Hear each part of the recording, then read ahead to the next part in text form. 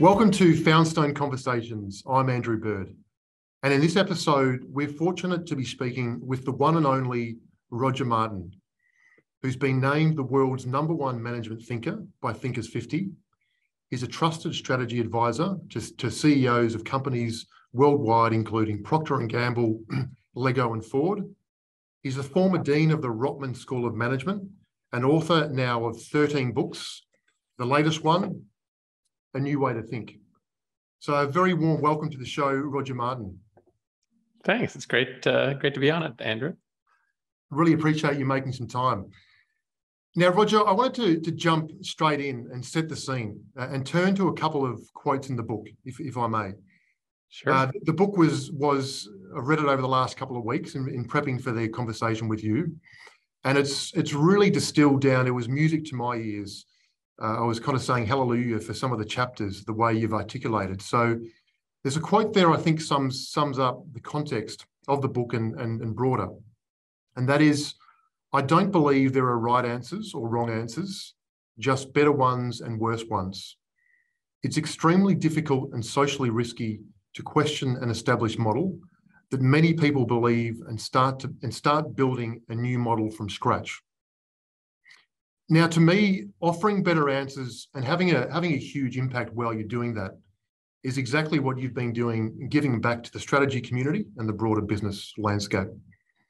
And it's been giving myself personally, and I know a lot of our broader customers and partners, giving the courage to help them start to lean in and carve through some of the traditional strategy myths. So I just wanted to thank you for that, for the work you've been doing over the last number of years and the latest book, because I really think it's making some big breakthroughs. Thank you. I appreciate that. That's why I write them, to be useful. It's certainly doing that. So to kick us off, at the risk of sounding a bit cheesy, we went out to some of our audience and asked them what they would love to hear from you. I haven't heard you been asked this question directly, but simply, why do you do what you do? And how have you been able to build the resilience over so many years to continually break through the traditional strategy rulebook? It's a good question. Nobody has asked me that exactly. I mean, I guess I would say I have as a motivation, probably I'm motivated like many sons or daughters of elementary school teachers. So my mom, my late mother, was a elementary school teacher in a public school, and I think she instilled a desire to teach and explain. She was always interested in me learning things and getting to understand things better, and so I think a bunch of that rubbed off on me. And I guess I always. My father also, if I would just go to family of origin stuff, my father was an entrepreneur, and he's still with us.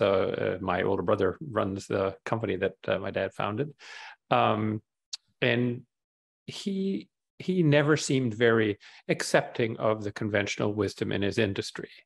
He would say, I know, like I would say, Dad, why are you doing this?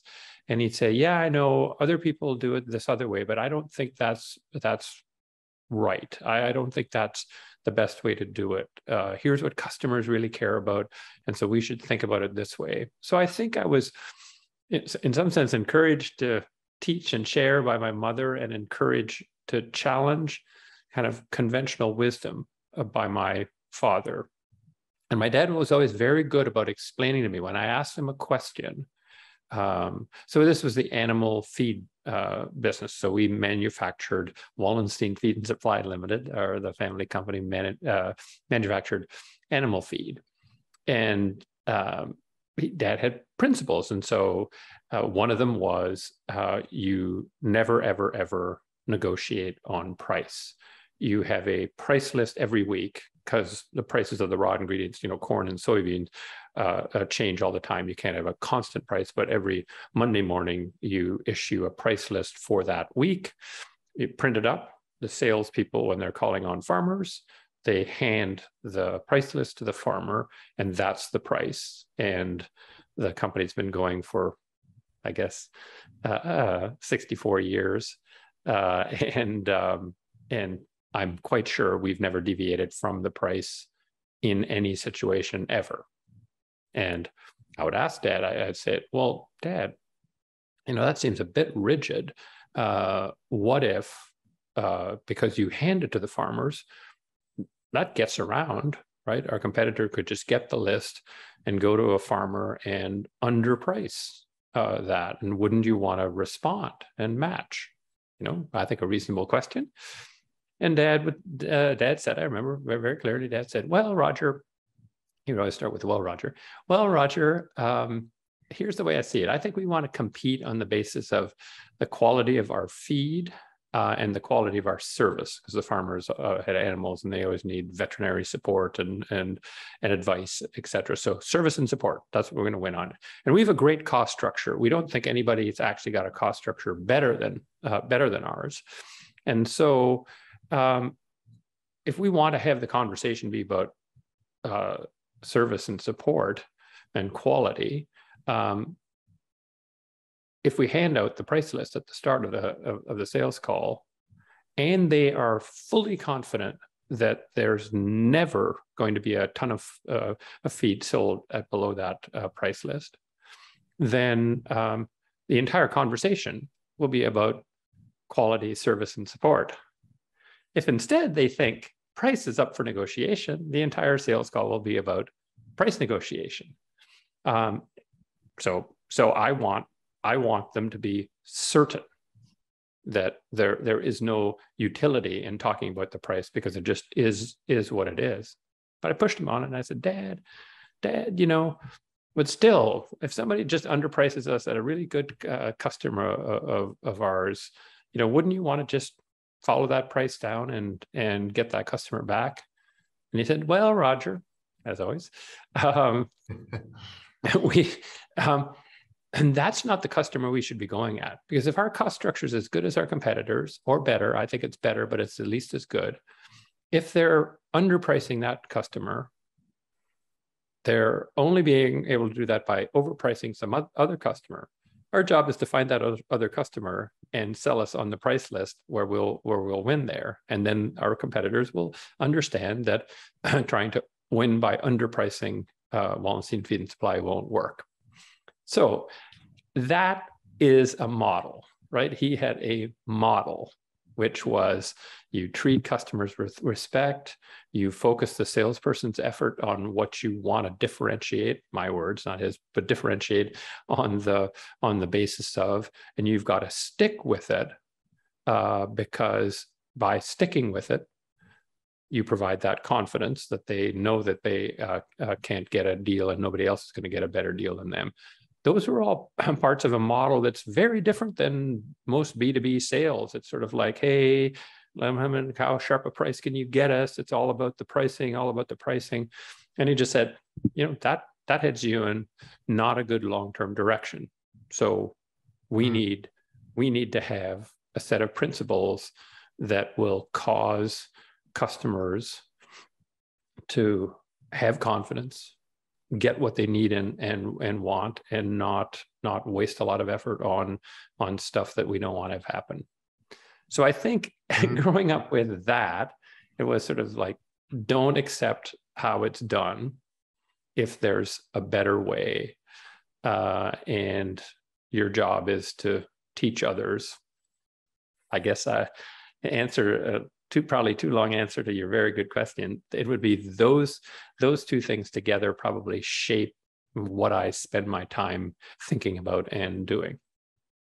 Make sense? That's beautiful, Roger. And thank you for taking us back to those early days, because it gives us some real context about, you're talking about, your late mother and your father and your brother and the feed and supply business, and those principles you talk through, quality, service, support, as opposed to price. And then the respect, differentiation, and then sticking with it, and that's still very much. I mean, the content you're producing on Medium, etc. There's a consistency to it, and there's a levelness to it that really resonates with myself. And so thank you for sharing that. It does build a lot of context. It's really helpful. Good, good. It's a pleasure, and I'm glad you read the Medium stuff. I've really enjoyed this series, this Playing to Win Practitioner Insights series. I mean, it did not start with a big plan. I just wrote a piece in response to somebody's question about management systems, and the feedback was so positive. I said, well, I guess people are interested in it, and I think was Monday morning. Monday morning was number 95. Yeah, so, number 95. Wow. Yes. Well, yes.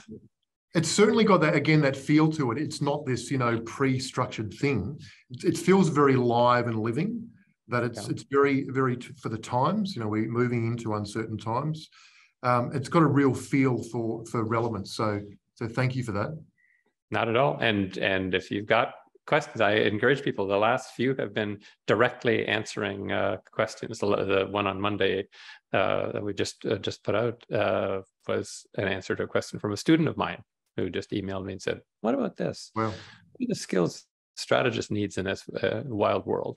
And so it's a good motivator for me to answer a question. I mean, some questions that come in, I say, I think that's a little idiosyncratic. I don't think that generally people would like that. And I often just try to answer it briefly on the side. But if I think, you know what, I bet a lot of people are thinking about that same thing, then I will happily spend part of the week writing something up.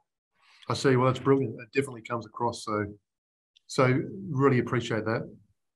If we dive now straight into one of the chapters, and you've written on it in the past, and that is, a plan is not a strategy. And your recent clip on Harvard Business Review, I see it's nearly already ticked over the million views. Yes, it's amazing, isn't it? It's gone viral. It has. And I really do, Roger, looking at that, the way you've framed that, the timing of it, I know it's not the first time you've framed that, but I really do think that we're going to be looking back on that clip and this kind of moment, this time where you've positioned this as a real major turning point with a large cohort of people. Because I feel, that clip, in a good way, it ruffled a few feathers, over the traditionalists. And that says to me that is getting really good breakthrough. So I really do think that is going to be a turning point. We're looking back at that in years to come, of what strategy really is. And again, of not falling into that strategy or planning trap, sorry. Yeah. So can you talk us through, just to go back to those fundamentals of the clear difference between strategy and planning, and why you think, people have often kind of got caught in that planning trap? Sure. So I guess there's a couple of really important distinctions between strategy and planning. And strategy is focusing on outputs, and planning is focused on inputs. So people love planning because it tends to be about the things that you control, right? How much are we going to spend? On what are we going to spend? Who's going to spend it? Etc. Those are all things that we control. What product are we going to launch? And so you can feel all very good about having followed your plan, right? Plans tend to be quite doable, right? Because they focus on the things that are in your control that you're going to do. Strategy, on the other hand, focuses on outputs. Here's the position that we are striving to achieve in the marketplace. If we go back to my father, it was, we want to be seen as the high quality, high service, dependable, trusted company. That's an output. You don't control that, right? Farmers decide in that case if you are high quality, whether their animals are growing the way they wish, high service. You come and help them when their animals are sick or not growing as fast as you think they should, and you're reliable. You always deliver. Those are outputs that will be decided by the customer, and they will decide on the basis of that whether to buy your stuff or not. So that is more intimidating for some people who are more sort of bureaucratic, technocratic in mind, where they say, well, that's not in my control, so I'm not going to say anything about that. but I'm going to do these things. I'm going to ask the manufacturing people, how many plants do you want to build? I'm going to ask the finance people, how many dollars do you want to spend? I'm going to ask the HR people, how many people do you want to hire? And we'll put together a plan that has all these things in it. And plans typically sound sensible. There's typically, you don't read a plan and say, well, that's stupid. Like, why the hell would you do that? I don't see that very often. It's often a list of things that appear laudable. But the question is, do they induce together as a set of choices, as an integrated set of choices, do they induce customers to take the actions that you would want them to take? And that's strategy. And that's harder because you don't control it. You have to compel customers. So you have to spend, and in the case of Dad, you're going to compel customers in part by having a great sales force who, instead of spending the whole sales call negotiating price like the competitor salespeople, because it's whatever you can negotiate with the salesperson and whatever the salesperson thinks they can get away with giving you as a hot price, right? They'll spend all their time on that. We'll spend all our time explaining, here's how we formulate the feed. Here's all the testing that we do to make sure that it's the right food at the right time in the animal's life. And here's what we'll do when you need problems. So by having that strategy that says, this is how we want to be positioned, you actually compel the customers. The customers find you compelling with your offer to them. So that's to me the big difference, and it's harder and scarier. There's no two ways about it. And this is why lots of people just want a plan, because they can go to their board and say, you approved our plan, right? And we did everything we said in the plan, and look what happened. We didn't get the sales we thought. There were this competitor did this thing that we didn't expect, or the economics weren't very good out there. The economy sort of was in a bit of a contraction, and what are we to do? Because we did everything, and they want to be patted on the back to say, oh, you poor people, you worked so hard. How can we fault you? Your effort was entirely there, and you're right. But that, and as I say, that and $4.99 will buy you a decaf latte at Starbucks, right? It's not, most plans simply are not worth the paper they are printed on. And that is why strategy is a lost art. There's very few companies, unfortunately, that really know what strategy is and pursue strategy, pursue a coordinative set of decisions that compel customers to do the things that you would like them to do.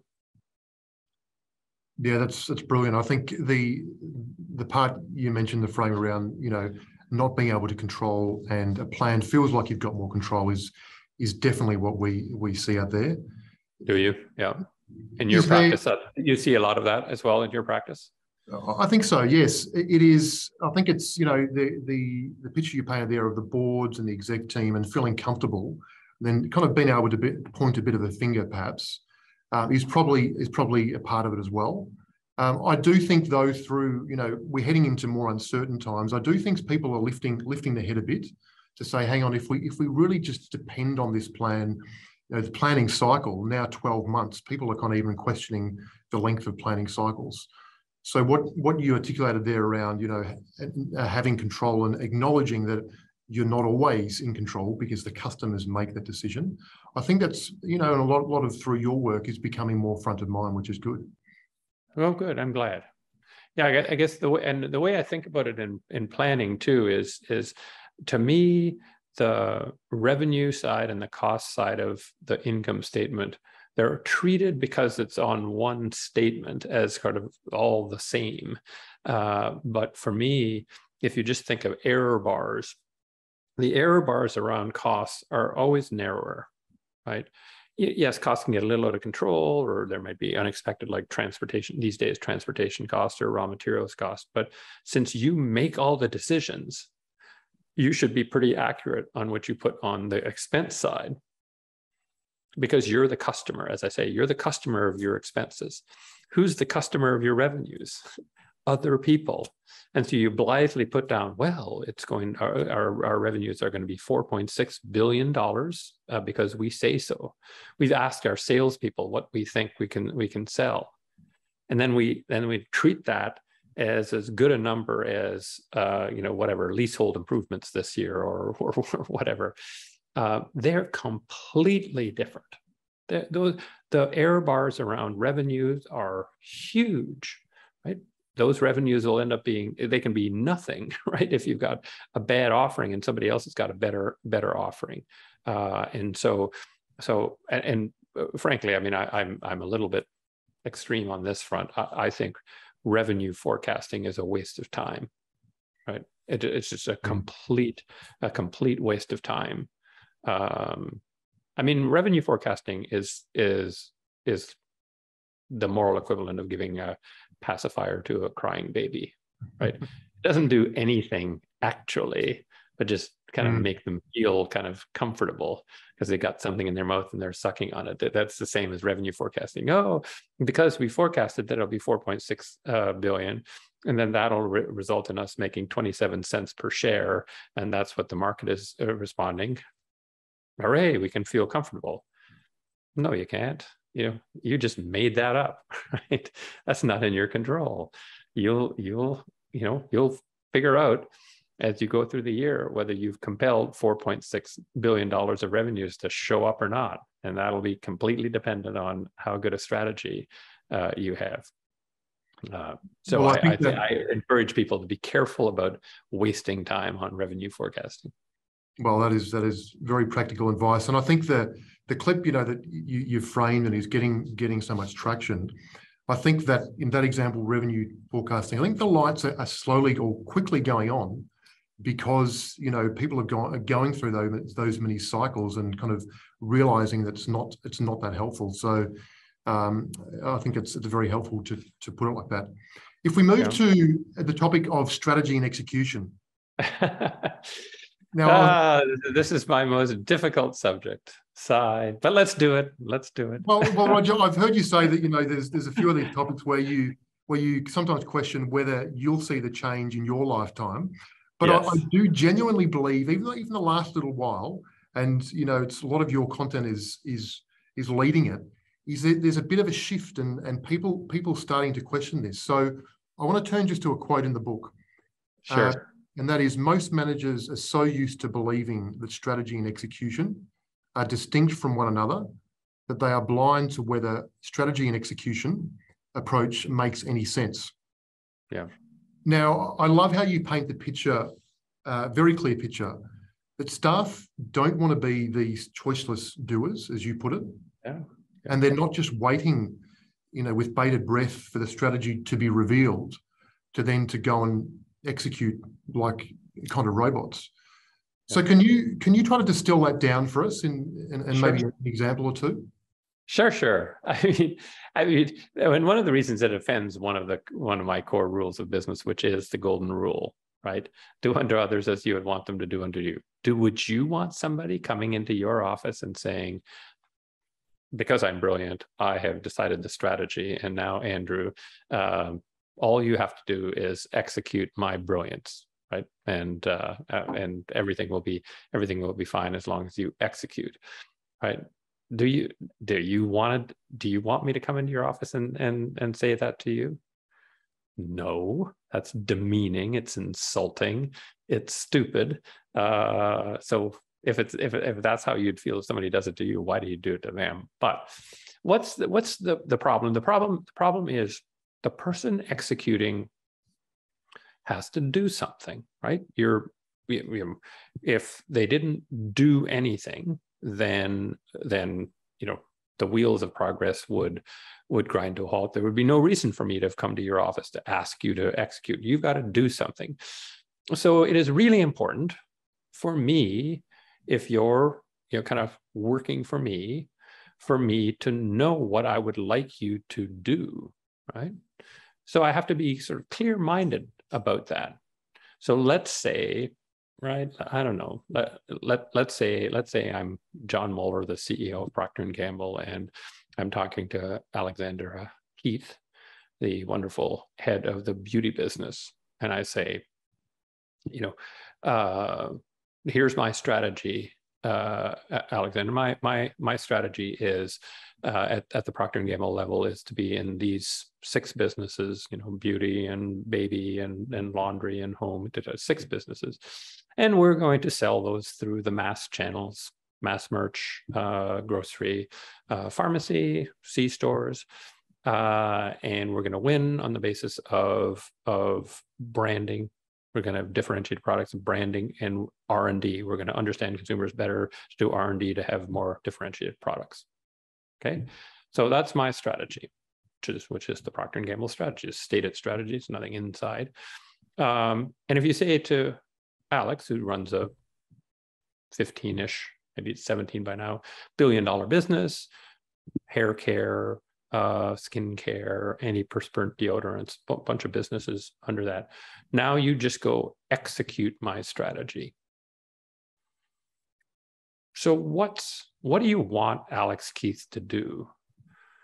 If you say, I have done strategy, let's ask what you did to make that, John Moeller. Well, he had uncertainty about the future. He had competition. He had constraints, right? How much money he had, what the shareholders care about, what the regulatory framework is, what the macroeconomic conditions are. And he thought about those things and said, we're going to do this stuff, not that stuff. Fair enough. Okay, so what's Alex Keith supposed to do? Apparently, since we call it execution, and by the way, John Moeller doesn't, but let's just say that he does the usual thing, which is to say, now you execute. It must mean it is doing something different than what John did, right? Otherwise, we'd use the same name for it, because that's generally how language works. When it's exactly the same thing, we tend to use the same words to describe it. So she must not be making choices under uncertainty, constraints, and competition. She must be doing something else. What's she doing? It's the question I keep asking. If she's not doing that, so she's not making choices, or maybe she's making choices, but there's no constraints, uncertainty, or competition, or what?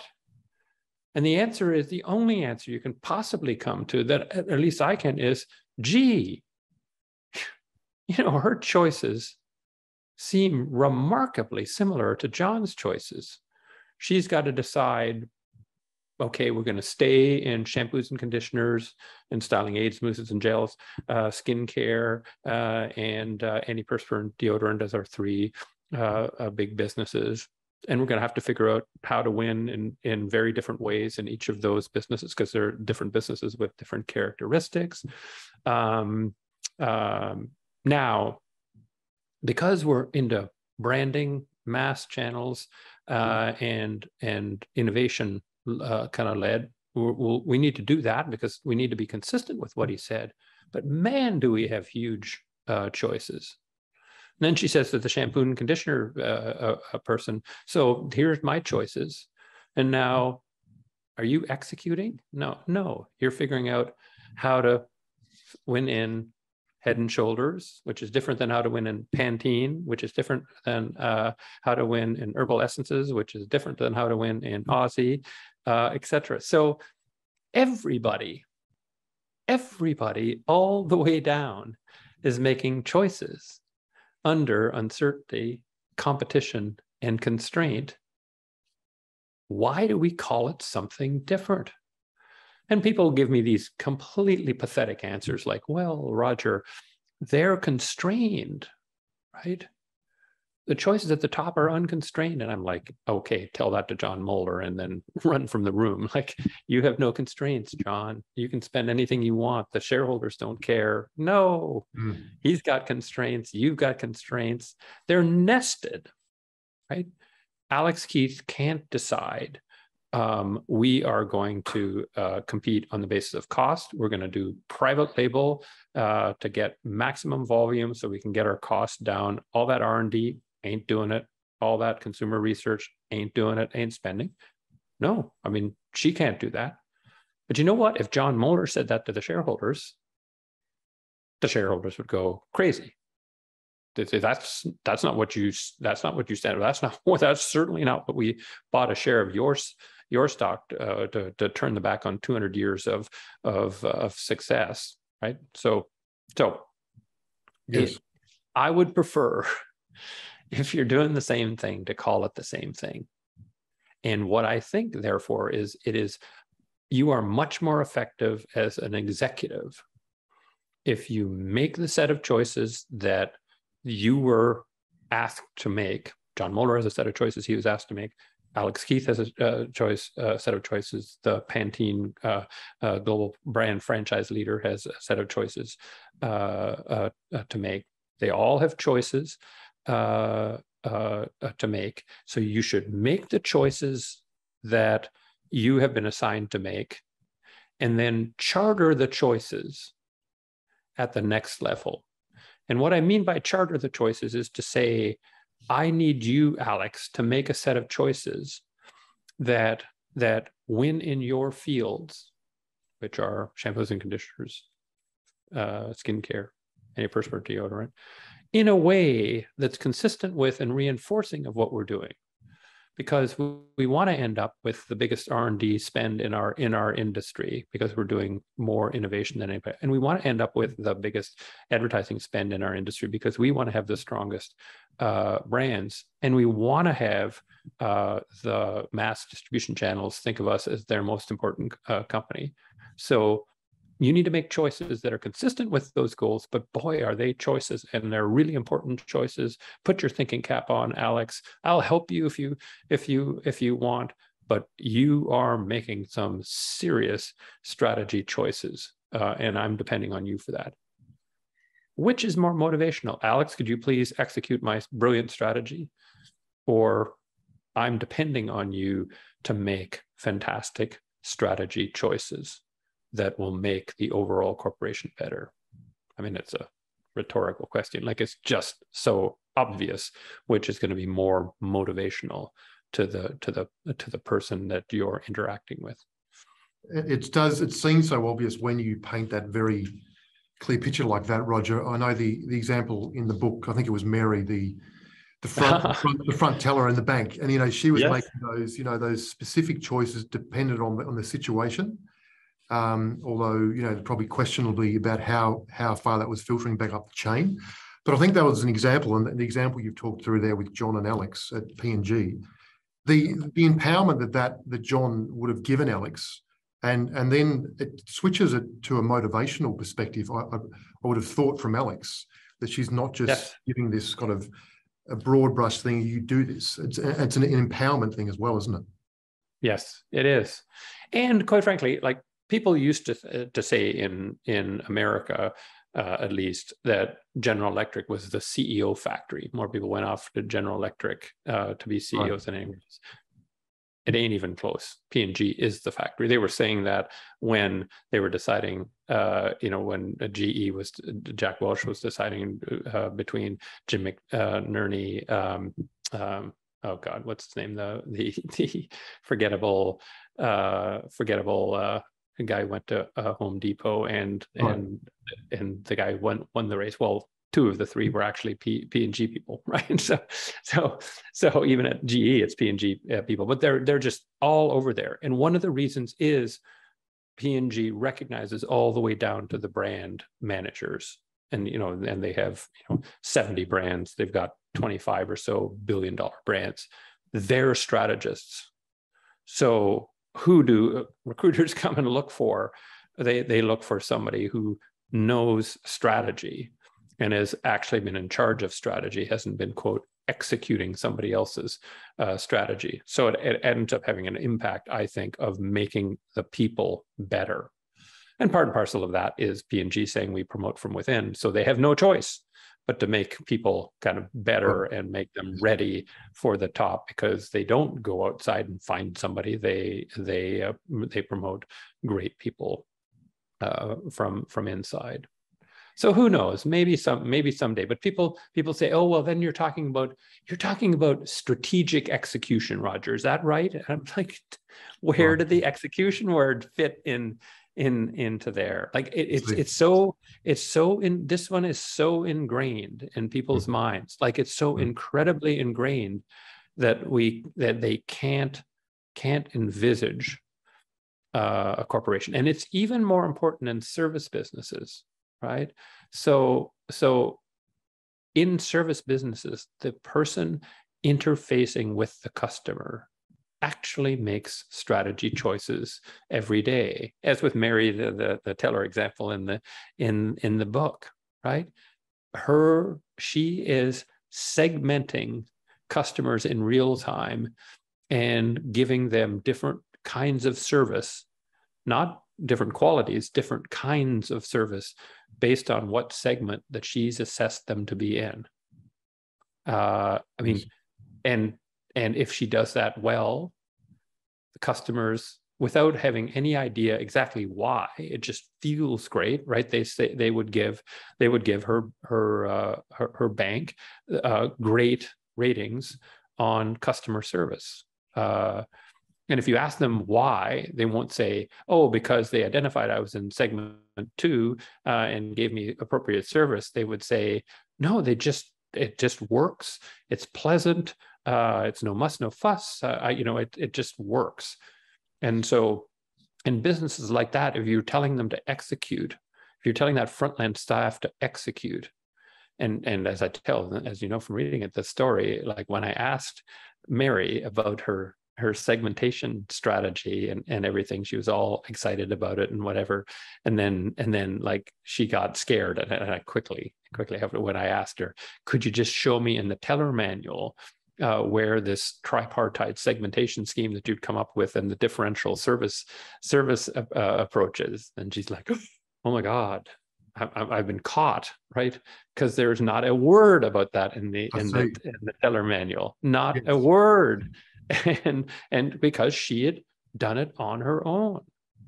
And then the sad question, right, is, well, Mary, have you talked to your manager about this? And she says, no, I haven't, Roger. He wouldn't be interested in all what a teller has to say. Right.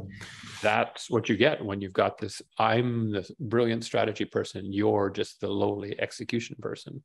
That execution person who's not lowly, who's actually could be brilliant like Mary and dedicated like Mary, doesn't believe you have any interest in what's on her mind whatsoever. So true. If we just look at that in the terms of the language, you are providing, in my view, a better model. You're giving, here's a better model, and you're putting it out there. It's definitely getting traction. So you're doing that now, which is fantastic. When you look at traditional business schools, and I've heard you talk a bit about them, and it's not about kind of getting stuck into them as such, but in terms of the language we're using, do you see any change? I mean, I know of a few people in the higher education system and business schools that have recently left because they don't feel that business schools in Australia anyway are that in touch with where the market is going. I know you were Dean of Rotman School of Management and you turned that around. You now have your own strategy course online, which I think is very much in touch with the market. Do you see a shift in there, or do you still see there's a long way to go in business schools? Yeah, it's more the latter. In fact, I think graduate business education, not undergrad, because there's at the undergraduate level, there's just this flow of great young kids who want to get into the world of business, and they'll take an undergraduate degree. But the MBA program as a program is in secular decline. And that's happening, I think, first and most aggressively in the US, which was the home of business education. It's the most penetrated part of the world in terms of business education, and per capita kind of basis. And it hit a peak around 2000, give or take a couple of years, and I think it's just going to go into a steep decline because the business schools do not have enough interest in being responsive to the market, and I think it's very sad. I got invited to give a talk to the world's biggest business nerd fest, the Academy of Management, which is what business school professors go to kind of every year, on the future of the MBA in 2013, in my last year as dean. And I think it was because I was getting awarded the business school dean of the year and all this stuff. So I was sort of a cool person at the time. My entire presentation was in comparing business schools in 2013, so when I gave the speech, to General Motors in 1960, and I showed General Motors in 1960 and onward, and business education, and I just said we're heading in the same direction as General Motors, and so I wish I could be more optimistic about business education, but I just am not. It was the hardest thing I've ever done in my life, and it ain't even close, is turning around the Rotman School of Management. I worked on taking tennis in Canada from nothing to kind of one of the envy of most countries in the world. I've kind of helped build Monitor from nothing to something. I've written all sorts of books. All of that is way easier than moving a business school. And so it's going to have to get a lot worse before it gets better.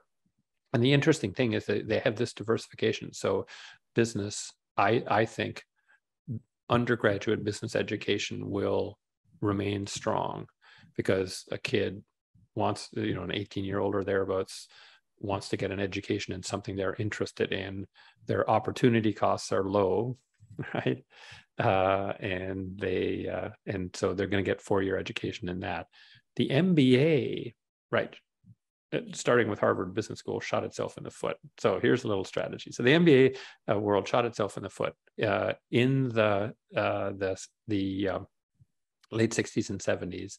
Harvard Business School said, we're going to create this deferred admit approach where we admit you out of senior year at college, but on the basis that you go and work for 2 years before coming back. Right. And by the time I was in Harvard Business School in the late 70s, about 2/3 of my entire class were deferred. Right, they were people who graduated 2 years earlier and had a job. Then Harvard Business School phased that out and said, we don't want to clog up our admission system by having all these deferred admits. So we're going to get rid of the deferred admit program, but you have to have at least 2 years of work experience. To compete to get in, right? Then people said, I need 3 or 4 years of work experience to have an impressive resume and great reviews. And so what happened is the entire elite business education world, and I suspect the same would hold for Australia if you did the numbers, it's about 4.5 years of work experience for the average student. What has that done, right? Raised the opportunity cost dramatically. Rather than as an undergrad going direct to business school, just like lawyers go direct from undergrad to business school. Doctors go from medical students go from pre-med to medical school. Like me, I was still in the era. I was one of the people who went directly from undergrad to business school, and my worldly possessions consisted of a couch, a fish tank, and a desk and a chair. Right, yes. And I'd never had a regular paycheck. I always worked in the summers, but I'd never had a regular paycheck. Right, and so the opportunity cost felt like zero. Right. And now I had to pay business school a bunch of money, but other than that, it was zero. What if you're out 4 or 5 years and you're making, I don't know, maybe 60, 70, 80,000 bucks a year? You may have acquired a spouse in that period. So your opportunity cost on top of the tuition, which has gone up dramatically. It's gone up at least 8 times since I was in business school. So that's gone up 8 times. And the opportunity cost has gone stratospheric, right? And for that, then you say, we're going to teach you what we want to teach you, not what the market kind of values. Good luck in getting people to pay that total cost, opportunity costs, and tuition, room, board, books. That's well over $250,000 now. It's probably more like 400,000 US in a top 20 US business school. Don't know what it is in Australia, but I bet it's at least 200 or 300 grand. I would say you got to be good for that. You got to be good for that. And then you got guys like Peter Thiel and, in Silicon Valley saying, take the 400,000 and invest it in a startup. So business education is cruising for a very, very serious bruising. Well, I think, Roger, you're providing a real alternative. I attended the Disco Roger Martin School of Business. I thought it was absolutely brilliant. The whole networking with other strategists, business leaders globally was a huge good. part. So found it really helpful. Good. I'm glad to hear that. Just in essence of, and just in respect of your time, I just want to finish on a last question, if I could, Roger. Yeah, shoot. Around data. So data shouldn't be the default strategy position in strategy. And like you explain through the teachings of Aristotle, that 100% of data, 100% of all data is about the past. Yes. Now, can you just spend a bit of a moment framing this? Sure. Sure. You've learned it well. Yes. So the tricky thing about data is 100% of it is in the past. As of the time you analyze, it's in the past. Otherwise, it wouldn't exist yet. We have no data about the future. And the interesting thing is, in your statistics course that you would have taken as part of your business education, you are taught by a statistics professor who will totally drive into your head the importance of having a representative sample of data. If your sample of data is not representative of the universe, it is dangerous to make assumptions. So if you were saying, I'd like to figure out what people kind of care about in their electric vehicle in Australia, how Australians think about electric vehicles, then you go out and interview a bunch of men, or just interview a bunch of women, or interview a bunch of young people, or interview a bunch of old people and say, well, this is what Australians think, right? The statistics professor would go crazy. They'd say, Andrew, you're out of your mind. You can't extrapolate what men think into what Australians think, or what women think into what Australians think. You needed a random sample of old, young, rich, poor men and women. If you want to know what men like in an EV, good on you. You've done it. So they teach you that. So then you go to your finance class, or your marketing class, or your strategy class, and they say, well, you got to make your decisions based on data analytics, right? Yeah, otherwise it's a bad decision. So make sure you're doing rigorous data analytics. And so you're doing a strategy class or a marketing class, and you go out and do analysis of the data. It has to be representative. So you say, yes, I've got a randomized sample of people, of electric vehicle buyers, to determine my electric vehicle strategy. But you're determining your electric vehicle strategy for when? The past? No, that's already happened. So you don't need a strategy for that. What do you need a strategy for? The future. So, is your sample representative of the future? Well, it could be. If the future is going to be identical to the past, then you're okay. You're good, right? But if I just ask you, Andrew, about electric vehicles, how confident are you that the future will be identical to the past in electric vehicles? How confident are you?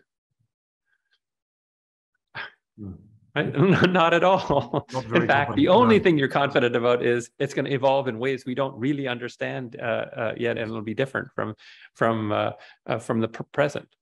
So your stats professor in your stats course at a business school would say, if you're taking that data and deciding what to do in the future, you're making a fundamental data analytics error, a terrible one, just a dangerous one, because the danger is you have no idea how it's going to be different than the past. And all it'll do is make you confident that you've had a data-based answer. So this is the fundamental schism at business schools. Your strategy professor is telling you to do something that your statistics professor would say is insane and dangerous. And I'm not the guy who pointed this out. The guy who pointed this out was Aristotle 2,500 years ago, who said, there's two parts of the world. There's a part of the world where things cannot be other than they are, right? And I always describe that part of the world as, I have this pen in my hand. If I let go of it, what's going to happen? It's going to fall. It fell last week. It's going to fall next week. It's going to fall in Australia. It's going to fall in Florida. It's going to fall, anywhere, and it's going to keep on falling. Why? It's because it's in what Aristotle kind of coolly and cleverly called the part of the world where things cannot be other than they are. So what's the cool thing about that? If we do a test of 1,000 pen falls in the past, is that representative of pen falls in the future? Sure as hell is, because it's part of the world where things cannot be other than they are. And so he said, in that part of the world, the guy who invented science says, use science to make your decisions about the future, because the past is a perfect predictor of the future. He said, but there's another part of the world. It's a part of the world where things can be other than they are. And that part of the world tends to be the part of the world in which kind of people interact with one another and think together, do things together, and make decisions. We could call that, if we wanted, the world of business.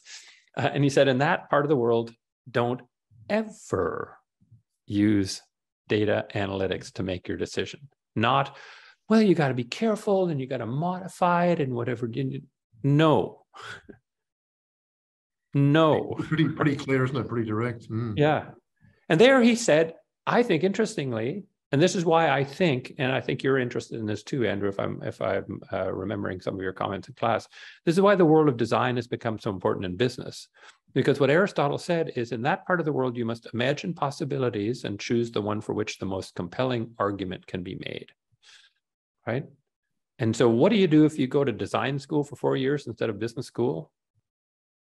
You are taught over and over again, until you're probably sick of it, to imagine possibilities and then make an argument, make a design argument for why you think this is the best idea to pursue. Are you ever asked to prove it?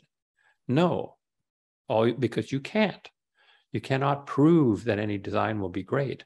All you can do is make an argument for it and then try it, right? And modify it if it doesn't work, etc. So you're taught, I would argue, the foundational skills in design school for the part of the world where things can be other than they are. And you're taught the foundational skills in business school for the part of the world that cannot be other than it is.